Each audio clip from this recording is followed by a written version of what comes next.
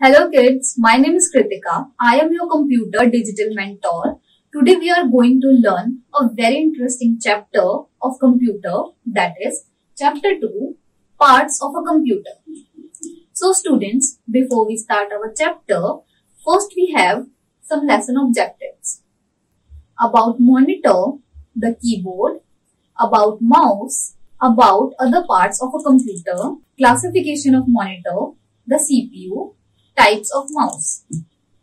So students, now we have some warm-up questions. Our first question is, state true or false. First, a computer is a very useful machine. So students, a computer is a very useful machine. So we write T in the box. A man can work for long hours without rest. So students, this is a false statement. A human need break to do longer works. So we write F in the box. Computer is used in school to keep records of books. So students, this is a right statement. So we write T in the box. Laptop is also known as PC. So students, this is a wrong statement. So we write F in the box. Tablet computer is light in weight. So yes, this is a right statement. So we write T in the box. So students, let's start our chapter. Computer has also many parts like human body. The major part of computer are monitor, CPU, keyboard and mouse. So students, let's learn about the major parts of a computer. First we have monitor. A monitor looks like a TV screen.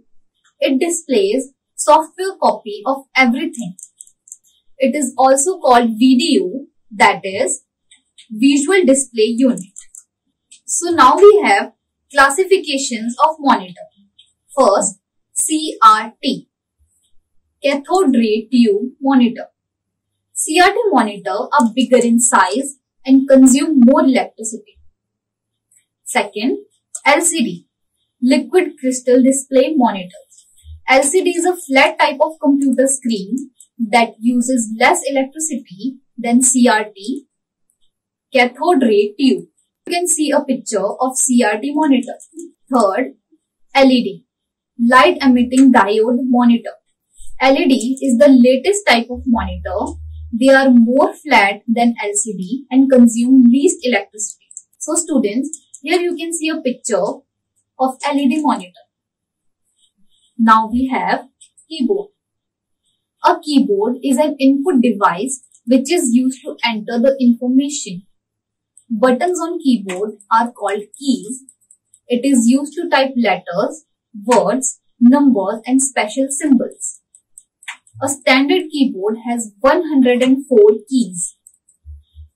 Students, now we have CPU, Central Processing Unit. CPU is stand for Central Processing Unit. It is a brain of the computer.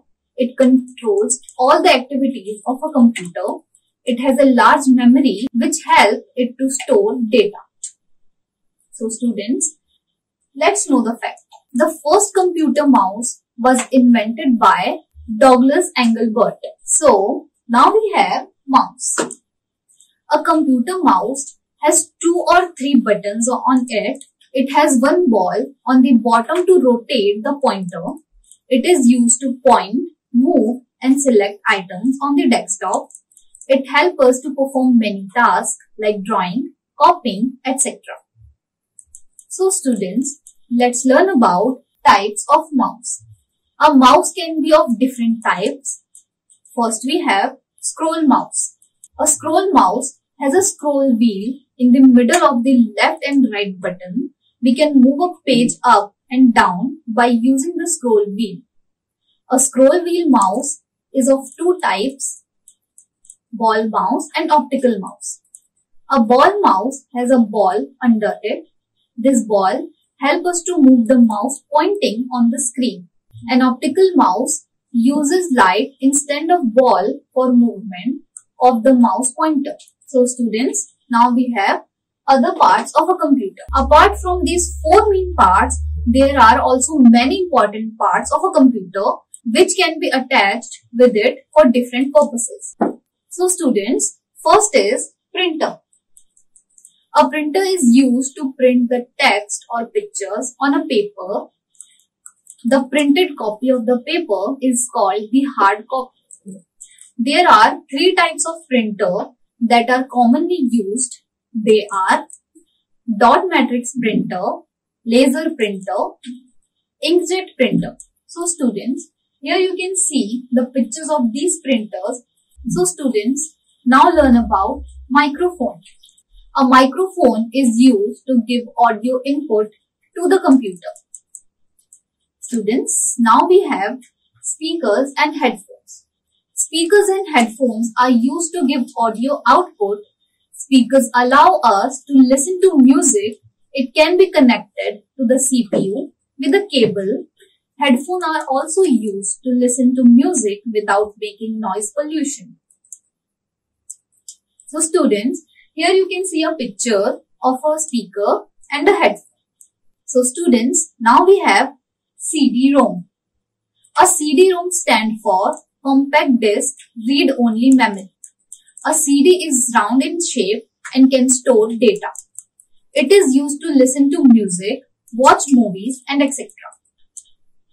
Computer have a CD-ROM drive that plays a CD. When we want to play a CD, we place it in the tray that pops out. When we press the button on the tray, CD is mostly used in offices to keep their records safe.